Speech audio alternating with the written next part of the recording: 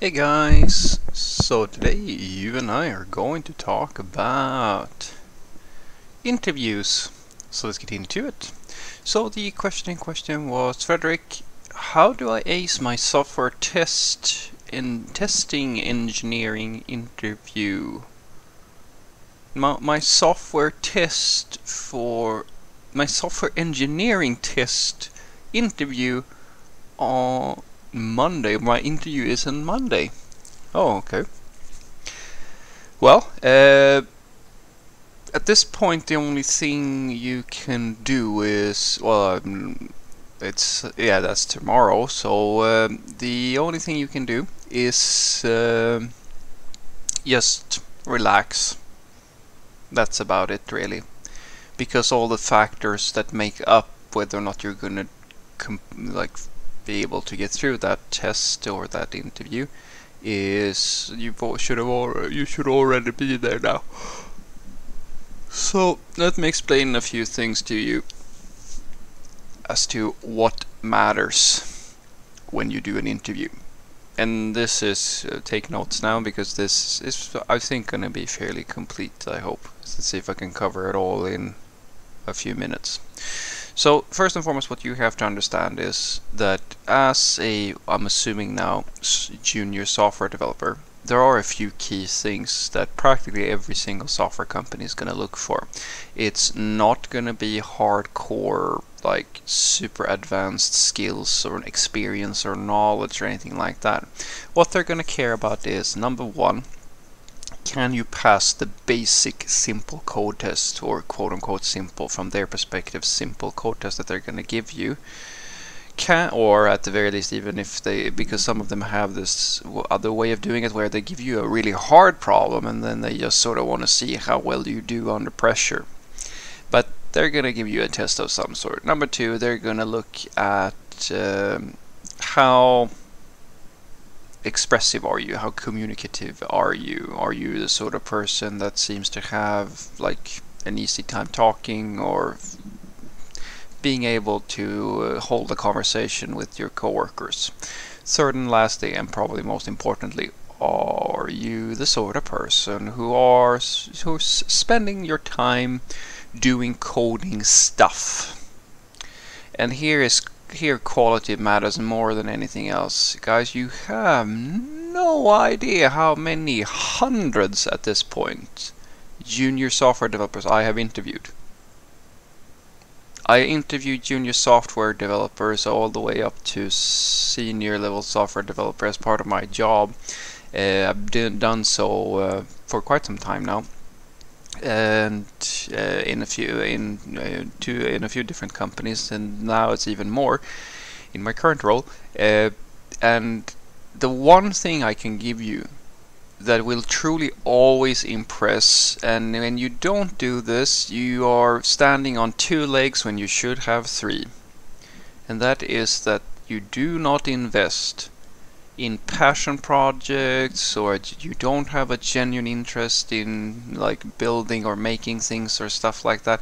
All you're really doing is that you're sort of taking a Udemy course, you're sort of reading about stuff. Guys, I am a professional software developer. Well, I'd like to call myself that at the very least. I'm something of a software developer because I've done this for a while now, and I can hear a bullshit answer from someone who's just taking courses and not actually spending any time doing any real coding. I can hear that when someone says that, oh, I integrated my SPA application towards this Google service, that what you did was that you subscribed to a third, like a simple little API, pulled some data and put that on a page. That's it. That's all you've done.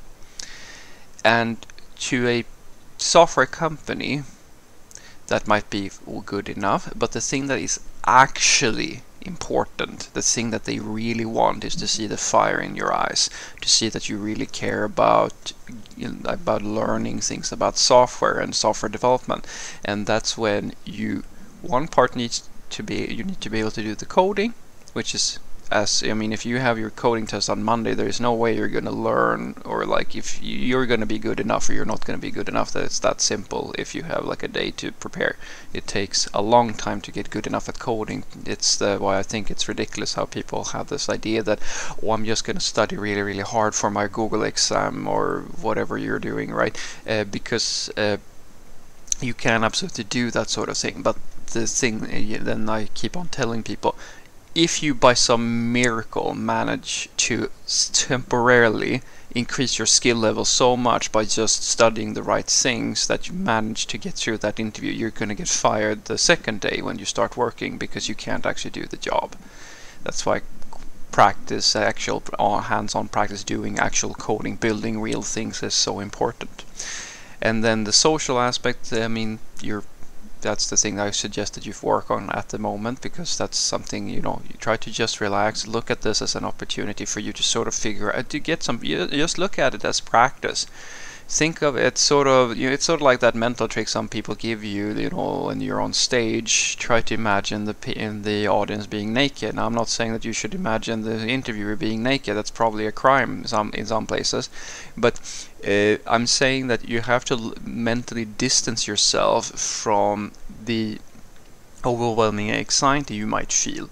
It is very difficult to do so, but it is very important for you to be able to communicate in a semi-relaxed manner. It's never going to be completely relaxed, but it will help. I'm just saying, it's like when the doctor tells you, relax, and then they poke you with a needle that is like 1 meter long or something like that.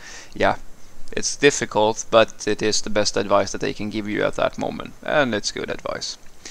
And so what I'm saying is that the last part is the same thing, like these passion projects. This is why I tell people you have to invest in actual passion, actual caring about the thing you do, because it does matter. It matters more than you can possibly imagine. When you sit in an interview with senior software developers who have been doing this for 10 years, and some of them are freakishly specific about what they're looking for in their candidates. We're talking like, guys, I have co-workers and I have ex-co-workers and so forth who do these interviews with me, who will like literally expect you to know things that, I mean, it is insane sometimes. And then you have people like myself who are like the voice of reason, trying to be at the very least, stating that, it's sort of weird that you expect as a junior software developer to know all of these things.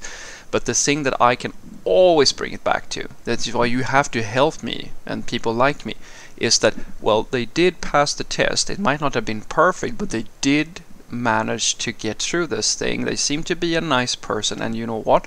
They're actually doing a lot of extra stuff in their spare time. They have an interest in, like, they're trying to make serious applications themselves. They're trying to build apps, or they're trying to make games, or they're trying to do something that proves that I can tell my coworker, hey, you know what?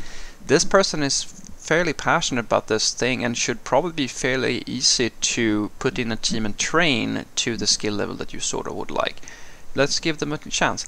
That, my friend, is what is important. So what I want you to take away from this is that if your test is tomorrow, the only thing you can do is to pray and hope that you've done the other two things I've talked about. Make sure, number one, that you actually practice your coding skills so that you have a strong understanding of how to write software, especially under pressure, because depending on if they're going to ask you to do some live coding or something, you're going to have to do it in front of people.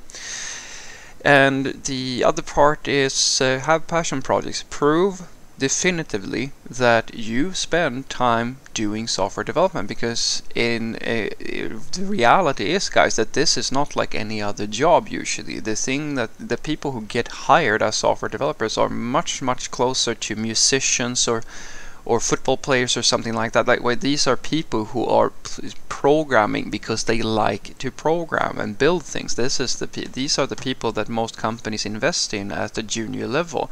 Well, there are exceptions, absolutely, but it is a very strong leg to stand on. And then the thing that you can affect at this point is to try to relax, try to understand that this is going to either be a very unpleasant experience or it's going to be a decent experience. And these three things together, having the coding skills, the social skills, and the passion, these are the things that matter to every single company. It's Google, Facebook, all of them. Every single company has the same requirements, and it's the only thing a junior software developer should try to get on, like, as part of, you know, their strategy for getting a job in IT.